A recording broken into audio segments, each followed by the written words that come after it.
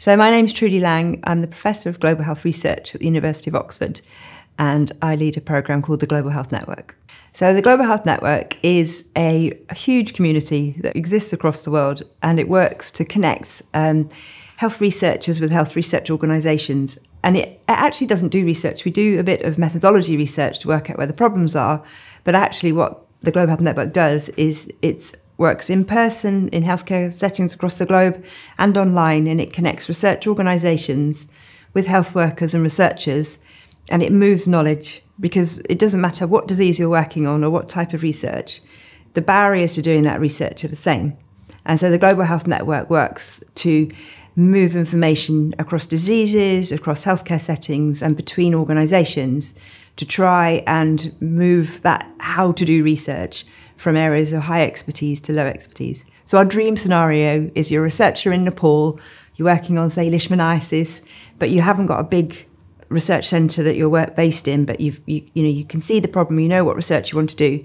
We would really like that researcher to have access to exactly the same knowledge, tools and training, resources, ability to do research as somebody in Oxford or Harvard. So that's what the Global Health Network does. We try and get that knowledge and ability and confidence to that researcher. So it doesn't matter where they are in the world, they can do the same standard of research.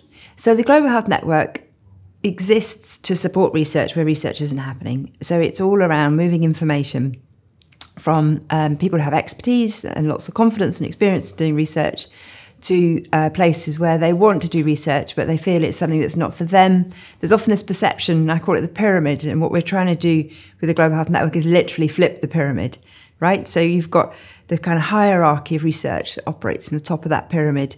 You know, the perception that you need a, $2 million welcome grant, or it's just for the top clinicians in the hospitals. It's really what we need to turn over and really encourage, every healthcare practitioner that research is something they can do.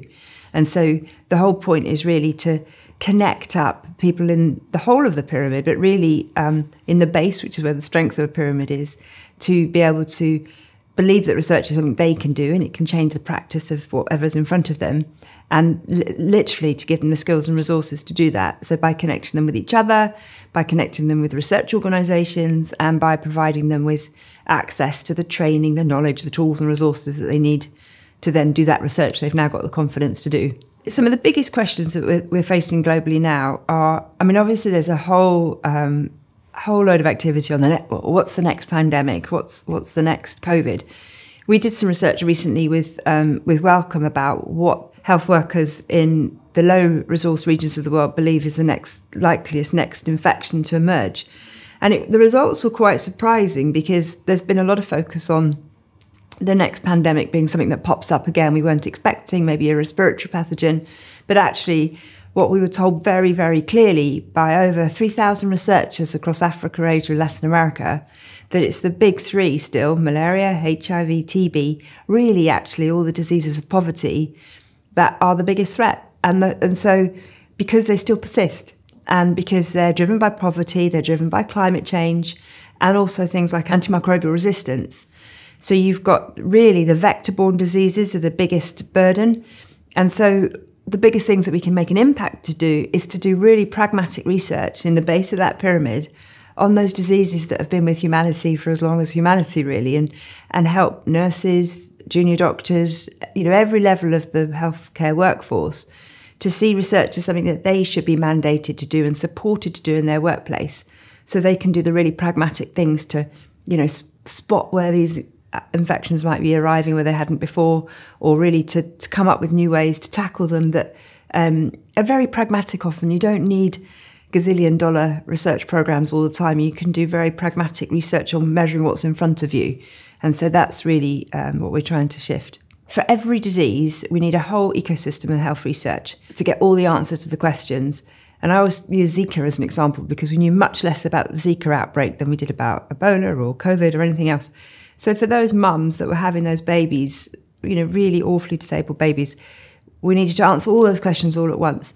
And so if you can place research into the most impoverished communities where healthcare is really hard to access and there's such low investment in healthcare, by enabling pragmatic research in those settings, then you can impact patients immediately. So it might be looking at different ways to refer mothers to where they have their babies, or looking at malnutrition outcomes, or use of antibiotics. That's a really key one at the moment.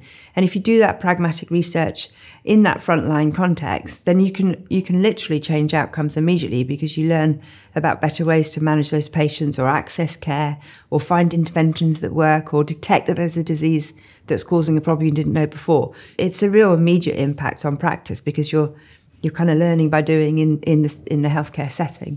So it matters because every disease needs this whole ecosystem of health research. Lots of the funding is often siloed into the kind of really, sexy end of science, maybe, sequencing the genomes or developing a vaccine. And of course we need that. But there's a whole massive piece of research, the base of the pyramid, that really isn't easy to fund. And the hardest bit is the piece we're doing, this research enabling. So giving people the skills to do research, building research confidence and expertise in healthcare settings. And that's what's really hard, to persuade funders that it's worth the investment. They love funding the big vaccine trial, but they're not so good at teaching people to do those trials, or building the research system in that healthcare setting. And so I spend a lot of my time trying to persuade funders that's a really good investment, actually, to say, across one country or even in one healthcare setting, let's support these nurses to learn to do research. Let's put a research system in the laboratory. Let's build that structure in the base of that pyramid. And then that's where we really try and persuade funders that it's a much better, actually, investment in the long term to generate that really pragmatic evidence that can change practice straight away. And then you've got those teams trained up, and then they're able to run their own studies and be independent. So it's hard to fund, but is a good investment.